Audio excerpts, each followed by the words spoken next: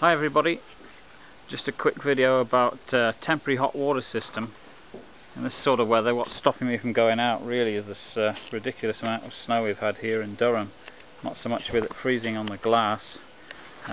So what I thought I'd talk about though is about a temporary hot water system. A friend of mine showed me how to do this, and this barrel is actually filling up with the hot water through the DI, and that's coming out of the domestic hot water system from in the kitchen.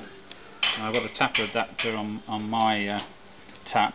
The adapter is required because it's a funny shape. And it'll come straight through the DI without damaging it and into your barrels out here. Now, I've had all the pipes and everything indoors overnight, so nothing's frozen up, including the pole brush, because there's water in these pipes, and of course they'll freeze up, which they did the other night. My trad gear's in here as well. That's my bottle on a belt gear.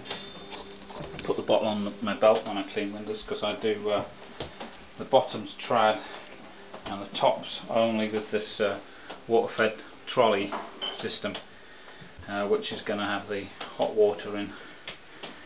So if you can, bring all your gear indoors like I've done here, and that will keep it defrosted.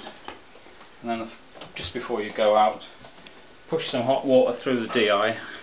You feel the pipes are nice and hot, and of course the hot water is going into the barrels there. So if you can do that, you might just be able to get some work done in freezing weather, although in this case I ain't going out because I can't get the car out. So job done for now.